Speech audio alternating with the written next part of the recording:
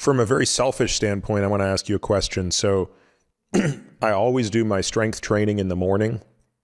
And many days I just don't, I'm either not that hungry or I kind of run out of time before I need to jump into stuff.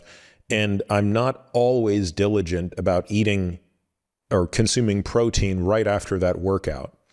Now, truthfully, in part, it's because, well, I want to ask you this question. Let's just assume two scenarios. Scenario one is finish exercising, finish strength training, consume nothing but water, coffee for another 3 or 4 hours before consuming a high protein meal, versus finish exercising and immediately consume 25 grams of whey protein in a shake with nothing else in it, just whey protein in water. You know, you're getting 100 calories, chug it down, and then eat that, protein rich meal of 40 grams 4 hours later. Significant difference in muscle protein synthesis between these two over the course of days? Or does it all come out in the wash where, assuming you get ISO amounts of protein throughout the day, does it matter? On 24 hours, definitely. There's a difference. For example, if you ingest protein immediately after exercise, you get, at least for the first 5 hours, you definitely have a much greater response, because exercise makes the muscle more sensitive to the anabolic response to food intake. However, what people forget is that your response to breakfast the next day is still increased, and probably also your lunch and dinner the next day. So if you do an exercise session today and you get all freaked out that you didn't get a milkshake after your session, don't worry, because the next day, all your 3 meals are going to be greater responses because of the exercise. So I get so many times the question like, how important is the meal before or after the exercise? And I say, if you do a consistent training, then there's always 3 meals before your session and after your session, because you train every day. So then every meal is still responding to the previous exercise session. Now, is there a benefit of immediately after exercise versus a few hours later? We've done that study not sure whether we touched that topic as well. Pre-sleep protein feeding, that's a topic that we've been working a lot on, also on patients. So we gave people, I think it was even 60 gram, really proof of principle study, exercise in the evening, and then 40 or 60, I don't remember. We gave protein then, and then we measured the response the next morning after breakfast, after 20 grams of protein in the morning. So what I was thinking, like, if there is a window of opportunity, then if you give 60 grams of protein immediately after exercise, maybe you shorten the window of opportunity. So if you already provided the exercise after the session, you don't respond as well to the next dinner the next morning. Does that make sense? Yeah, what I'm basically hearing you say is if you have 100 units of response in you, the timing of your meal might not impact the total amount of response. It just determines when that response occurs. So if I slug that 25 grams of whey protein as I'm walking out of the gym, I will get more of my 100 units of response then, but I will get less of it 4 or 5 hours later when I have a big protein lunch. I think that's a much clearer explanation than so that was basically the design of the study. And it fits with what I've learned, of course, for glycogen. Because you ingest carbohydrates immediately after exercise, so you accelerate glycogen resynthesis.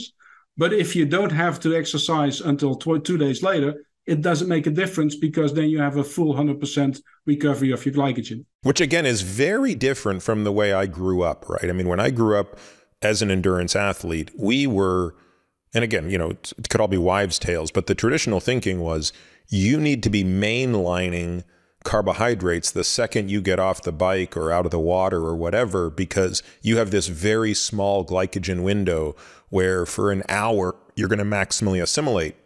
And it might be the case that, well, it's true, your maximum assimilation would occur in that window, but you will still incorporate carbohydrate into glycogen later. It just might not occur at as high a rate. Is that kind of the same situation? If you're exercising every Saturday, it doesn't make a difference. Louise Burke has clearly shown within 24 hours your glycogen are back to normal. If you are in the Tour de France and you have to excel every day, you're going to miss the third day of the tour if you don't start taking in carbohydrates after the session. Yeah.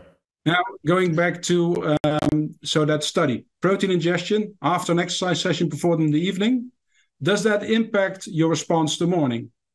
And so the other trial was no protein after the exercise and doing the same thing in the morning. I thought that the response to breakfast would be reduced if you already ingested the 60 grams of protein in the evening. It didn't. The responses were exactly the same, to my surprise. So the responses to breakfast, exactly the same. So net, I must say, that the people ingested the 60 grams prior to sleep had a benefit in that time frame. Whether it's caught up later on, 24, 48 to 72 hours, I don't know. In other words, yeah, I was going to ask you that. You only did this for one breakfast and one dinner, breakfast, and sleep session. Yeah, so these studies, so the studies with infusion of tracers are almost always limited to about 12 to 24 hours. Why?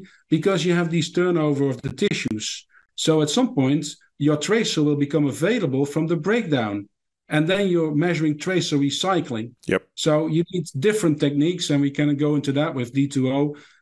There's different techniques to counter that. But if there's acute tracer infusion studies, you're limited to 12 to up to 24 hours. But so far, long-term training studies basically have shown that protein supplementation can further increase gains in muscle mass and muscle strength. I mean, that evidence is there. The evidence becomes smaller when people eat more protein. And it gets stronger if you look at people that do not consume enough protein. I mean, we had a black and white response to frail elderly, 6 months of training. If we didn't provide them additional protein, they didn't gain more muscle. So the more frail people are, the more important the amount of protein gets, but it's also because they're not consuming a lot.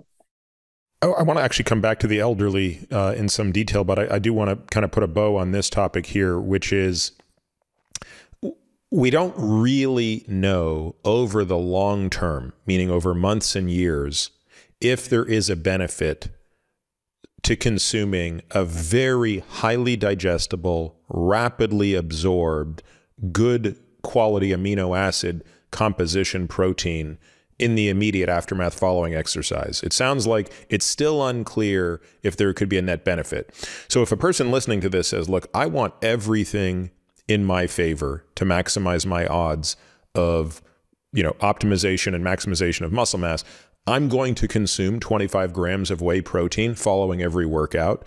Again, from a caloric perspective, it's irrelevant. It's 100 calories, right? It's like less than 5% of your daily intake, but it would arguably be the most efficient way to deliver amino acids. Is there any reason not to do that? Let's just start with that. Is there any downside of doing that, as opposed to going through the hassle of consuming a meal when you finish your training?